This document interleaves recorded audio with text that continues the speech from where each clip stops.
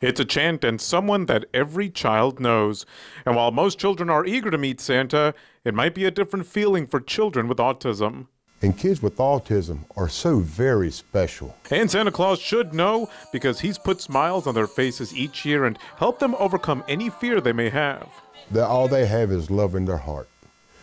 They want to talk to people all the time. They want to hug people. Well, when Eliza met Santa for the first time, I did not know how she was going to react. But to Amy Darby's surprise, Eliza, who had autism, loved the Jolly Red Giant. She was like feeling his beard. She was like hugging him. She's the founder and president of the Eliza Hope Foundation, a nonprofit that helps children with autism.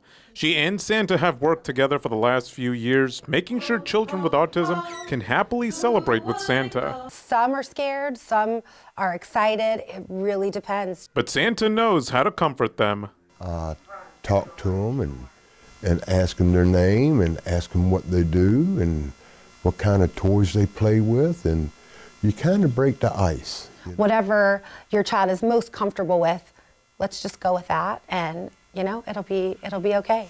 Now, Santa is going to be here at the Eliza Hope Foundation to share holiday cheer with these children. And if you're a parent who has a child with autism, you can be a part of it. All you have to do is just sign up for the event. It's $25, but you get the entire Santa experience. We're going to have more information on this story on WTKR.com. In Virginia Beach, Julio Avila, News 3.